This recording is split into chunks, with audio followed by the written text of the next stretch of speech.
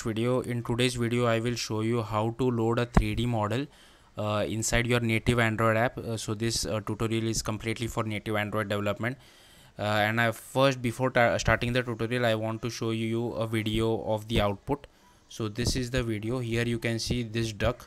So this duck is a 3D model, and I can rotate it all round, like 360 degree. I can rotate this 3D model, and also you can see there is a background to this. So just keep in mind, I will get back to this in the code later on, but we need this background as well.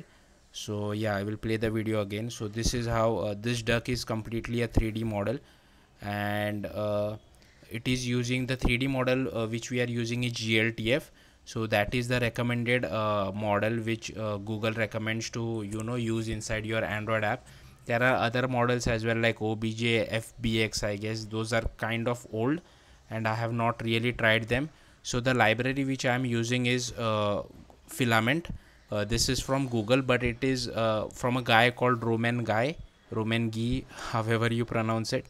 So he works in Google, like he is a main guy for Android development, Android toolkit. You might have heard his name several times if you are into native Android, any which ways. So he is one of the core maintainers of this library.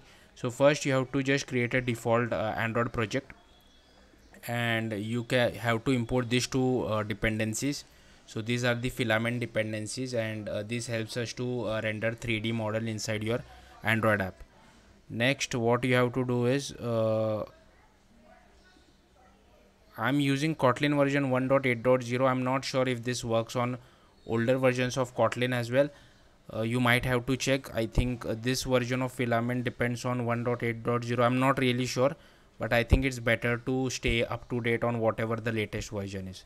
Next, go to activity main.xml, and here you can see I have just a linear layout, a text view, and to render the 3D model I have a surface view.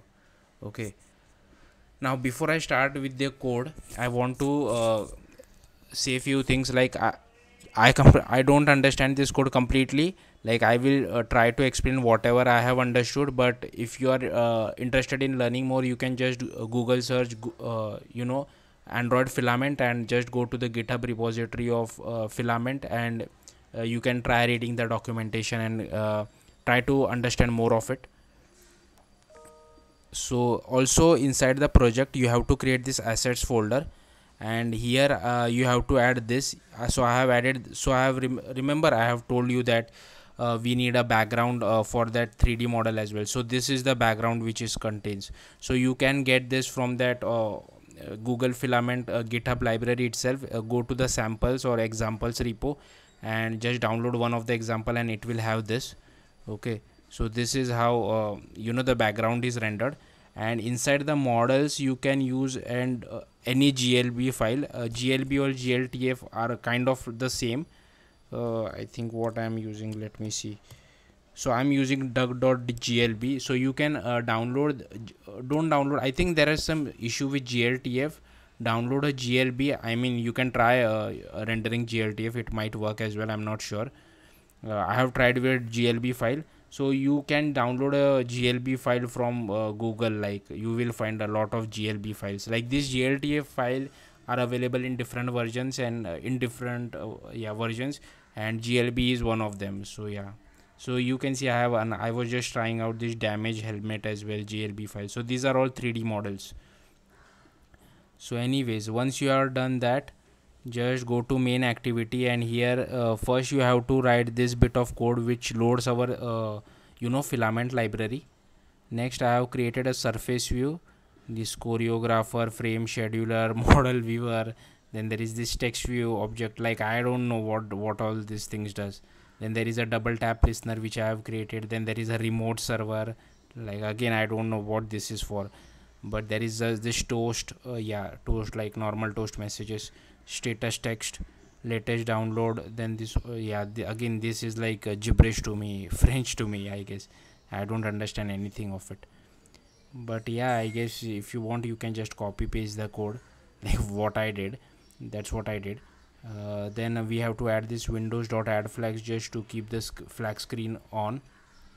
Then we are creating object of our surface view and our text view.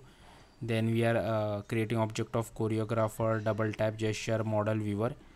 And then like this is like boilerplate code which I have just copied from documentation. And when I click on the surface view dot set on touch listener, these two methods get called. Next there are these two methods which I have defined. Again, sorry, I don't know much about it, but I wanted to share because there is a lack of video tutorials on 3D, how to render just 3D stuff. Like there are game development stuff, but not app development, how to use 3D in app development. So yeah, just wanted to fill that gap. So yeah, I mean, yeah, you can read out the comments if you want. Like I don't know much, I don't have anything much to say. So yeah, you can just pause the video and copy the code, or you can just go to the filament directory. Yeah, here we are loading this actual GLB model. Okay, and there is some indirect light which we have to create, all that stuff. Like I don't know much about 3D, sorry.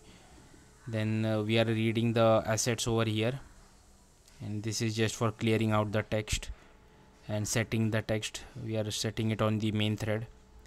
Again, this is like loading it the GLB file, and we are making it load it with the help of coroutines. And then load HDR. Okay, load zip.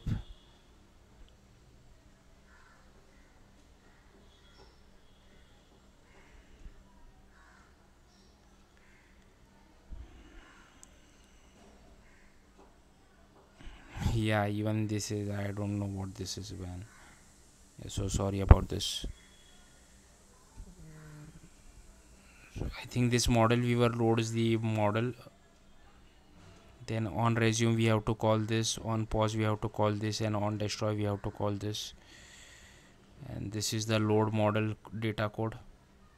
So if you don't know, the GLTF or GLB files are basically JSON files. So here what we are doing, I think, encoding, decoding whatever JSON, and also setting the camera how we want. Then I have no idea about this. No idea about this as well. Okay, and this is for double tap listener. So yeah, that's it. Thank you for watching. Bye.